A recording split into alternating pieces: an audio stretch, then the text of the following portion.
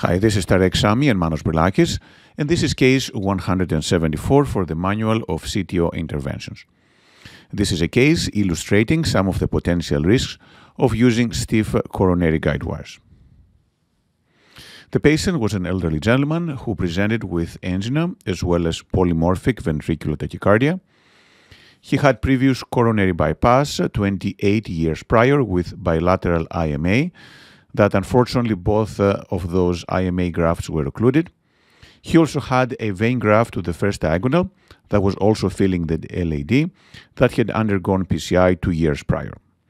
He also had previous iliac stents, cardiomyopathy, and contrast allergy, and was premedicated for the contrast allergy before diagnostic angiography. This is the angiogram from 2 years prior. The vein graft was supplying the diagonal branch, and then it was supplying also the left anterior descending artery. And there was a significant lesion in the diagonal at the distal anastomosis, proximal to the touchdown, and that was affecting filling of the LAD. This was successfully stented with a drug-eluting stent that was placed from the SVG all the way into the proximal segment of the diagonal branch. This was the angiogram on this presentation that demonstrated a CTO of the LAD. This is a flash occlusion. We do not know for sure where the vessel is coming, although there is some calcification. There is also a CTO of the right coronary artery. The circumflex is patent, supplying collaterals to the right coronary artery. And this was the vein graft to diagonal that unfortunately had significant in-stent restenosis of the previously placed stent. So one treatment option here would be to treat that lesion. Another option would be to recanalize the native left anterior descending artery chronic total occlusion. These were the patient's hemodynamics at the time of presentation, with a right atrial pressure of 16 and a wedge of 30 with a mean PA of 44 millimeters mercury. Therefore, it was decided to stop the procedure. The patient was diuresed, and then came a couple days later with a significantly improved hemodynamics. RA pressure was down at 5, wedge pressure decreased from 30 to 24, the PA pressure, the mean, decreased from 44 to 27. The decision was made to proceed with PCI of the LAD CTO, and because the patient still had a high wedge pressure, we decided to do hemodynamic support. He did have bilateral iliac stents, and the question was whether we could place an Impella device through those stents. And after discussing with vascular surgery, the final plan was to actually place an Impella through the right common femoral artery. There was some difficulty actually advancing the Impella sheath, but eventually it was advanced inside the previously placed iliac stent. As we can see, there is not really any antegrade flow in the limb after the Impella sheath was placed. However, the consensus was to proceed with the procedure, and hopefully at the end the Impella could be removed, and that would prevent significant ischemia of the right lower extremity.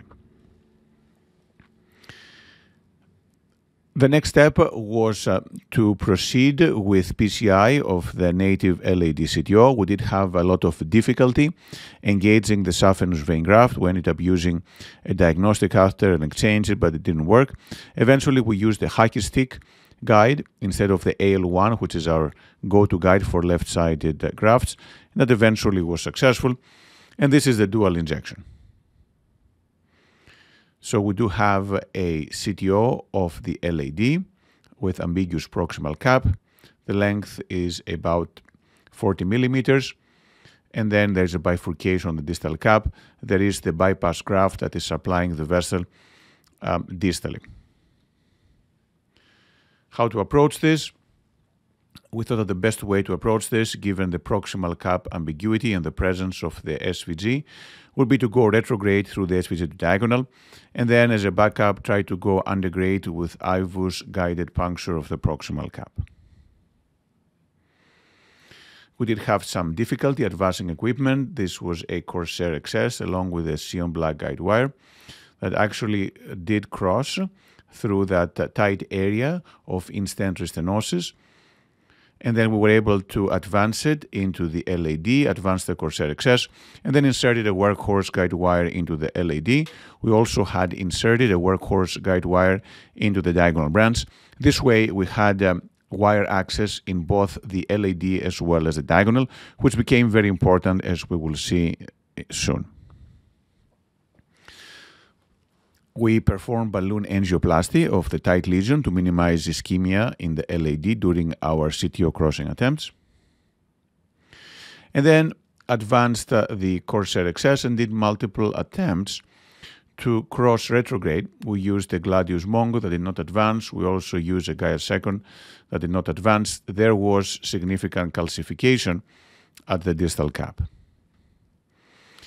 Eventually, we used a Hornet 14 guide wire that actually did seem to advance after some manipulation. The wire did seem to advance along the anticipated course of the LAD. We did not want to advance it for a long segment, so we took it out and then switched it for a Gaia third guide wire. And that wire also advanced and was looped distally, so it seems to be in the proximal LAD. However, nothing would go. We could not advance a microcatheter or a sapphire balloon retrograde into the LAD. However, we thought that since we had wire into the proximal LAD, that we can use the retrograde guide wire as a marker to perform Antegrade puncture. So we tried with a Gaia second and also a Hornet 14. But what happened was not what we had expected. We do have a significant large vessel perforation where we're trying to advance our guide wire. What do we do for the perforation? The first step is always to inflate a balloon to occlude the vessel. And then for a large vessel perforation like this one, you use a covered stent. So we did use a balloon that sealed the perforation. And then we delivered a 3.5 by 15 millimeter papyrus stent that actually delivered fairly easily and that stabilized the patient. There was actually a transient loss of pulsatility during this period of time, but their mean pressure did not significantly decrease.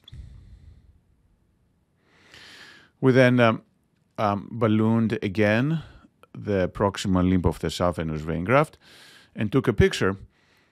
And to our dismay, it was actually not only a perforation of the proximal cap, but we have a perforation at the distal cap. So this explains actually what happened. We had advanced the retrograde guide wire not into the vessel architecture as we thought, but instead we had perforated. And then the wire we were using as a marker of the lumen actually was outside the coronary artery, and that explains the perforation of the proximal cap. How to seal this perforation? This is a little different because there is a small track going into this area of perforation.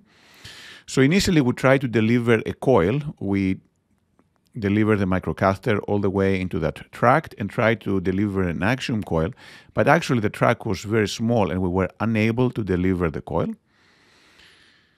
We ballooned and trying to deliver a PK Papyrus, another 2.5 by 15 millimeter covered stent, but it would not go. But fortunately, we were able to advance, to our surprise, a 6 French guideliner that went essentially all the way to the area of perforation. And then after doing that, we were able to easily deliver the papyrus stent that was deployed and overlapped more distally with another Sion stent. And this provided a nice result, sealing of the perforation, but there is some pinching of the origin of the diagonal branch. This was addressed by using a Sasuke dual lumen microcatheter for rewiring into the diagonal branch. And then we removed the jailed guide wire from the diagonal and did kissing balloon inflation along both limbs of the distal anastomosis of the vein graft. And then proximal optimization with a 3.0 by 8 millimeter NC balloon. We tried to deliver another stent a little further down into the LAD, but we had difficulty delivering, and actually the stent came out of the balloon shaft, but fortunately it was able to be removed from the guide. So that was the final result. We decided to not attempt further to do more percutaneous coronary intervention. We have sealed both the perforation into the left main and the perforation from the retrograde limb. And the patient actually did have an uneventful recovery. There are many lessons from this case. The first one are the potential risks of perforation with stiff guide wires. Wires like the Confianza Pro 12, the Hornet 14, the Astato 20, those very stiff guide wires have high penetrating power, which is great when we're dealing with balloon or wire impenetrable caps, both antegrade and retrograde, but at the same time, they do carry a significant risk of perforation, as it happened in our case. The best way to use them is to just puncture the cap for a few millimeters and then change them for a less aggressive guide wire. But nevertheless, as was happening in this case, the risk remains for causing a perforation. The second lesson is when you have a large perforation here. We had a perforation from the left main when we're trying to wire into the LAD. There was a transient loss of pulsatility, but we inflated the balloon quickly, then delivered a covered stent quickly, and that sealed the perforation. Here we actually had perforation in two areas. You had the retrograde perforation and an antegrade perforation. So that is why when performing the retrograde approach, it is important to confirm that if a perforation happens, there is no bleeding into that area of perforation from the retrograde pathway, as was the case here. This perforation could not be sealed with a coil, although it was in a small track. Instead, we used another cover stent to cover the origin of the perforated vessel, which was the proximal LAD in this case. So in summary, use stiff guide wires with great caution because although they are very powerful and have great penetrating power, at the same time, they can cause significant complications, as in this case. Thank you very much.